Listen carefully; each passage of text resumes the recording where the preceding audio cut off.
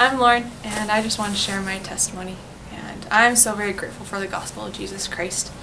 It has brought so much joy into my life and so much peace. When times are hard, I know whom I can turn to.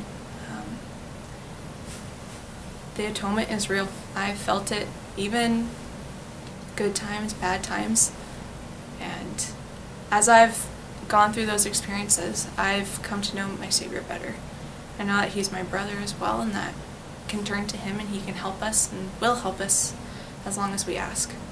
I'm grateful for the restored gospel, that the gospel was initially restored through the prophet Joseph Smith, and through him we have the Book of Mormon, we have those doctrines, and I'm grateful to know that my family can be together forever.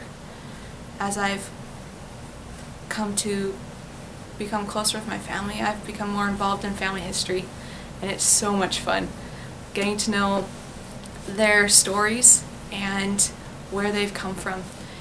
And I can learn more about them, and I can connect with them.